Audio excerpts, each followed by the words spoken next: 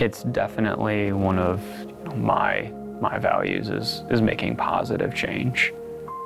If you're making positive change, you're improving our society and where we live.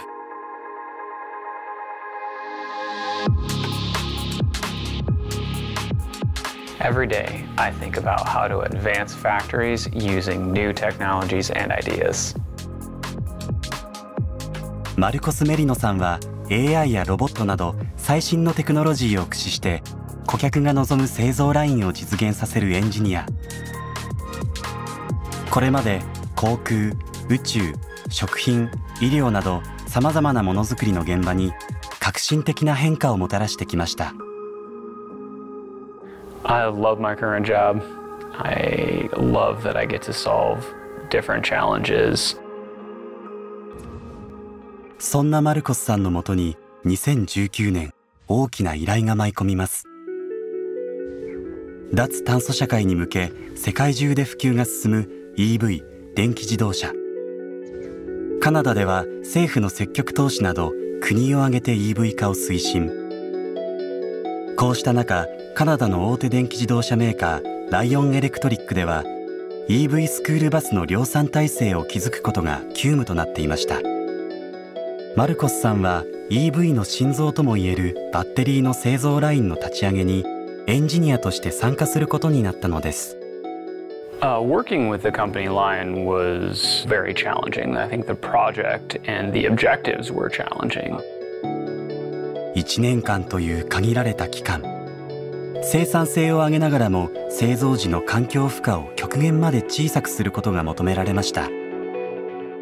マルコスさんはプロジェクトのリーダーとしてロボットや制御システムなどのサプライヤーをまとめ、最適な製造ラインの構築を目指しました。しかし思いもよらぬ壁が立ちはだかったのです。We had to work with a lot of vendors around the world. So this project took place during COVID, and it was during a time where movement was restricted.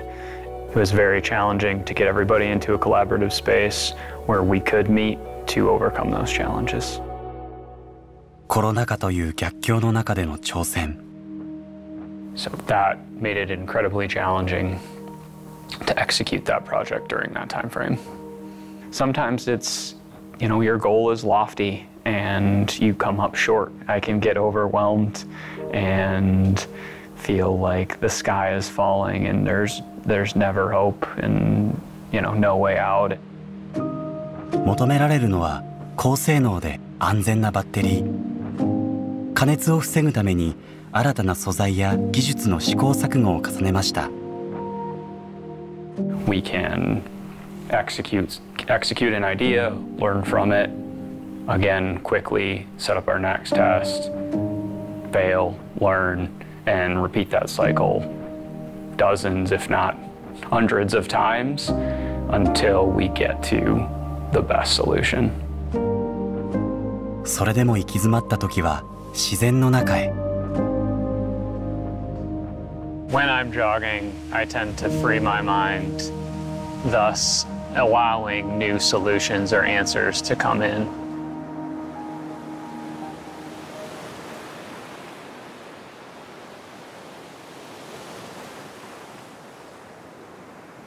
1年間にわたる挑戦の末、マルコスさんは環境負荷の少ない効率的な製造ラインを確立。安全なバッテリーを積んだ地球に優しい EV スクールバスは子どもたちを乗せて走り始めています。